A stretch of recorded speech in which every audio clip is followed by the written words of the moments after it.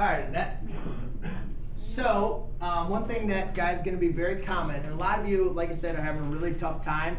You're thinking, oh my god, all I can think about is like degrees. I'm really having a hard time dealing with things in radians. But one thing, it is going to come time that we are going to be dealing with converting from radians to degrees. So I do want to show you guys two examples. One example here is how to convert from degrees to radians. So one thing you guys need to remember is if we go back over this, and remember our straight angle, guys, we said was equal to 180 degrees, right? Right. Yeah. Straight angle equals 180 degrees. Right. And then we threw in a circle, and we said that all halfway around was equal to pi radians, right? Right. So therefore, what I'm going to do is I'm going to say a ratio. Well, the ratio, okay, a ratio, remember, is a relationship, the comparison between two quantities. And what we can say is pi radians is to 180 degrees.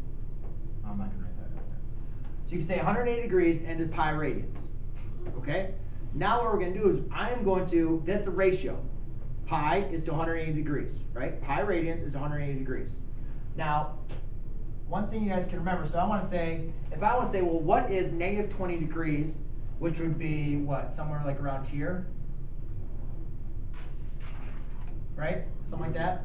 So what is negative 20 degrees in radians? So first of all, I need to get rid of the degrees. So I'm going to write this out for those of you that are in physics or chemistry. Any of those science classes where you guys deal with a lot of the units.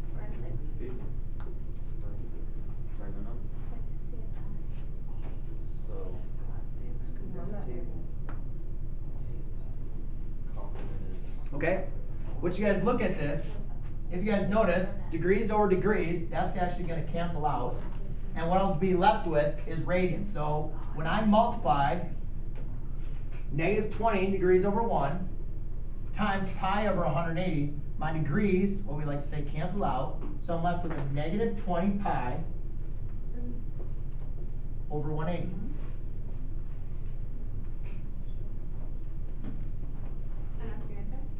Well, yes, it is my answer. And then what you'll notice is, see how the radians is still left, so therefore I'm going to be left with radians, which we don't really write the radians because we already know that's what pi is in terms of. Well then, now what I need to do is I need to simplify this. So I can divide 20 into the top and bottom, and you get a negative pi over 9. So that would be your final answer. Okay, that's where it's located. And then think about that. Let's think about, well, where would negative 9 be? Well, if you think about it, if I was to break this into ninths, so it would be 1, 2, 3, 4, that's not enough, so 1, 2, 3, 4, 5, 6, 7, 8, 9. So, yeah, whatever. If I was to break this up into ninths, what you guys would see is going down 1 unit, negative 1 of them is roughly right in that area, right? It's the same thing as negative 20 degrees. So to convert from degrees to radians, just make sure you multiply by pi over 180. Make sure the 180 is on the bottom because remember we want the degrees to cancel out. The degrees cancel out, so we're just left with radians. Does that make sense? Yes. Yeah. Anybody have any questions on that? No. So that's it for that. Yep.